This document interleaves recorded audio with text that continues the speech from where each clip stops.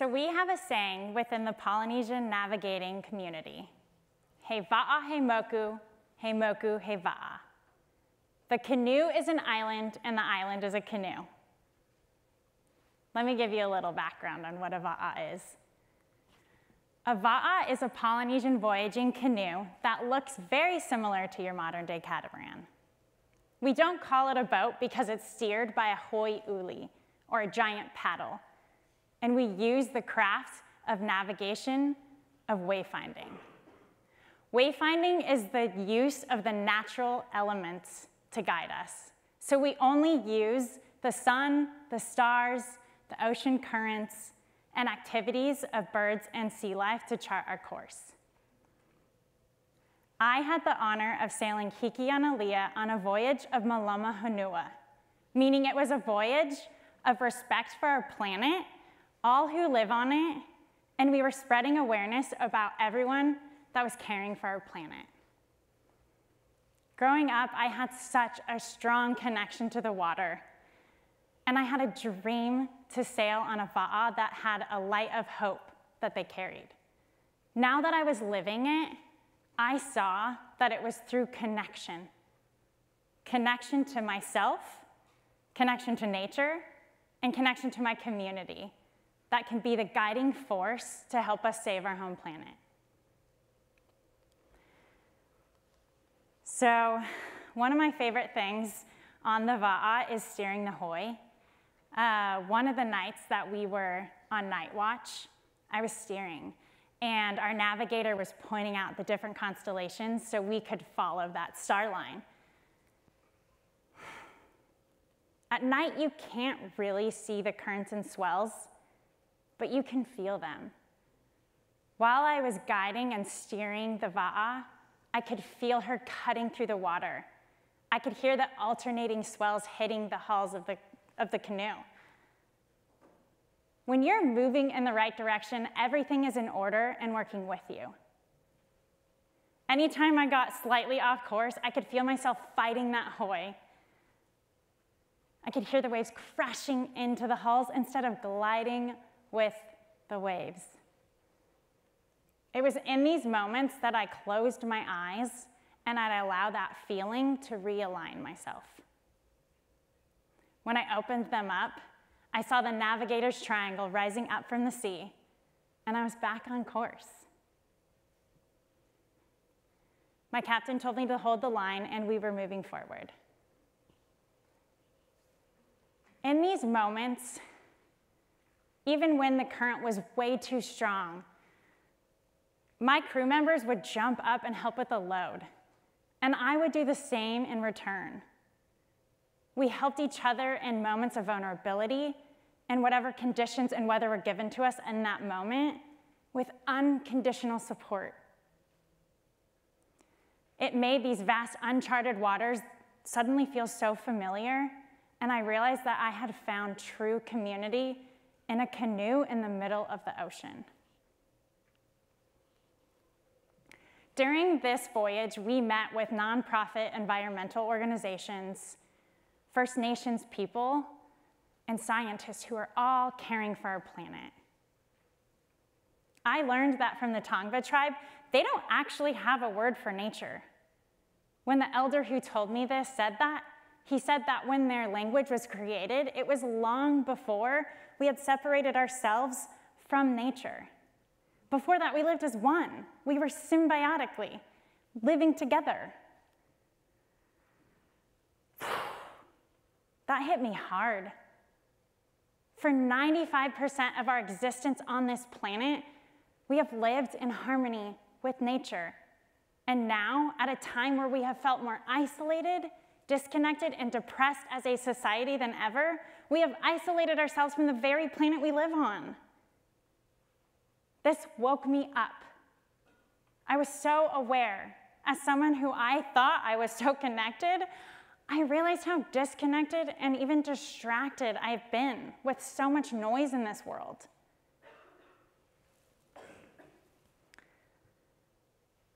When you live on va'a, you only have what you brought on board.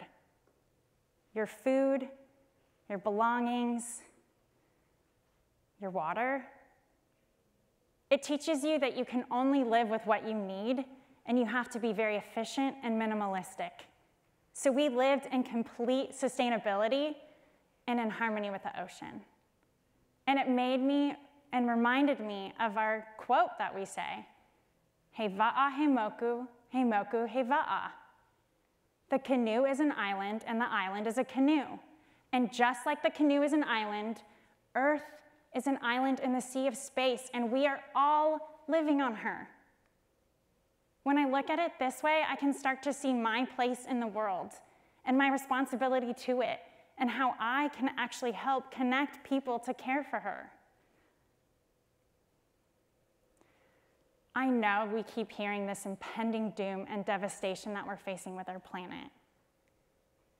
But at our last port, we met with a team of scientists and researchers from Scripps Institution of Oceanography, and they are giving a voice to the coral reefs through a photomosaic technology that they developed. What they found was that despite widespread coral bleaching, they actually had coral that was recovering in areas with less than 10% of it actually dying. When they revisited those sites a year later, they actually found an algae that encourages juvenile coral regrowth. It was completely covering those dead areas. I know this seems so small, but it is huge because now the scientists are giving the coral a voice and seeing how it's adapting. Now we just need to pay attention and see how we can evolve and change our own habits to live in harmony with the coral once again. Because it was the interconnectedness of the larger ecosystem that allowed the coral to bounce back. This is like finding that star in the night sky when we feel lost in the middle of the ocean. It is a glimmer of hope that if we pay attention, we can redirect ourselves and adapt to those needs. This made me realize that the best way that we can help our planet is by our own personal connections. Because how can we help the environment if we don't know it firsthand? We have to go out and see and observe what it is that we can do to help. Now, you don't need to be a master navigator or starting a new nonprofit or being a scientist or a huge environmental activist in order to make a difference. This kind of thinking just leads to inaction, and it is the inaction that is the dangerous part, because it allows us to fall victim to the darkness and paralyzes us. I know it feels so overwhelming and scary right now, but just as Yvon Chouinard, founder of Patagonia, has said, there is no difference between a pessimist who says, oh, it's hopeless, so why bother doing anything? And an optimist who says, oh, it's all gonna turn out fine, so why bother doing anything anyway? In either case, nothing happens. To do good, you actually have to do something. And we are at such a pivotal moment, it's going to take the collective of us taking action. So I ask you, what are your favorite places in nature? Mine has always been the ocean. And after living on Va'a in that canoe, I learned the whole of the planet and how my actions affect it. My current work is all about connection.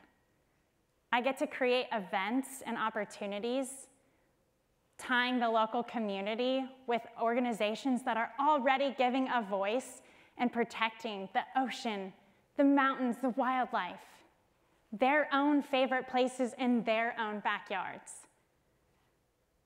So go out and reconnect with your favorite place. What can you do today that can affect those places for the better?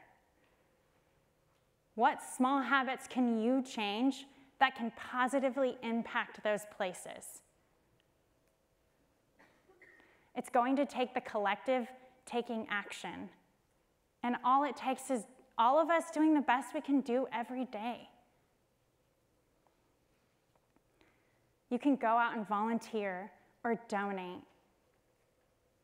There's so many active groups that are already out there giving these places a voice. And the ability for these places to survive is only as strong as the collective unit that supports them. You support that unit. And with each action that strengthens and supports that unit, it is a victory. And with every victory, it is a glimmer of hope that we are headed in the right direction.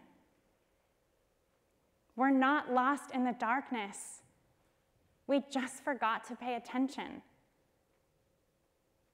So don't fear the darkness we're in, because sometimes when it's darkest is the best time to find our way. Thank you.